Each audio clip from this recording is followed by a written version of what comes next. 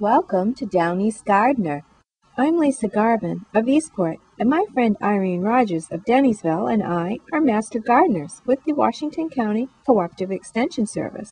As a project, we've chosen to highlight Japanese knotweed, an invasive species in the state of Maine. The first least wanted weed that landowners in Washington County should be aware of is Japanese knotweed, aka Mexican bamboo, crimson beauty, or fleece flower. It's a herbaceous perennial in the buckwheat family that is native to Asia, but this weed was brought to the U.S. from England in the late 1800s. Knotweed was established here mainly as an ornamental. It can be found in 36 states from Maine to Wisconsin, and Washington County. Invasive weed is very persistent with extremely long rhizomes that can reach 45 to 60 feet in length.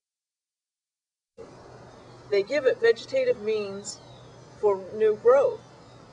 After overwintering, sprouts appear from underground rhizomes early in the spring. These sprouts grow rapidly, sometimes exceeding more than 3 inches per day, allowing the plant to reach its full height of over 10 feet by the early part of the summer.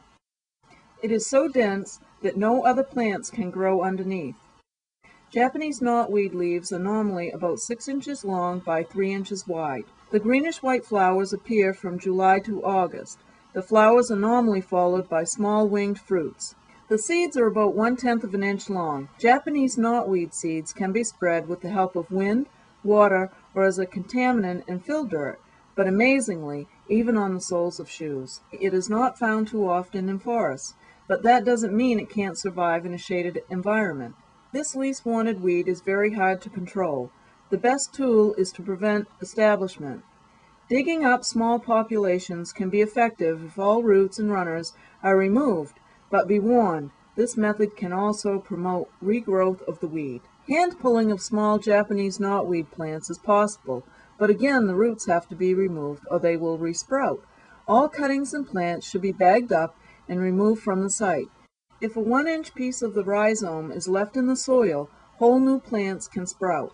Mowing of Japanese knotweed is not a good alternative. Small pieces will get chopped up, then thrown or carried by the mower, and the weed will establish itself where it wasn't present before. Mowing must be avoided unless vegetation can be thoroughly cleaned off the mower. Another control possibility is shading the knotweed with black plastic.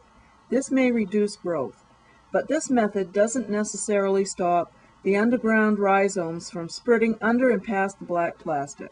Biological control research has not yet produced a viable management alternative. The only method to control large stands of knotweed is with repeated applications of herbicides, but complete eradication may not be possible.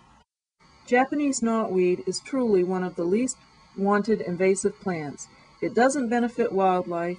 It chokes out growth of other plants, and once it is established, cannot effectively be eliminated. Because of these reasons, there are few people who share the fondness for the plant displayed by its 19th century importers.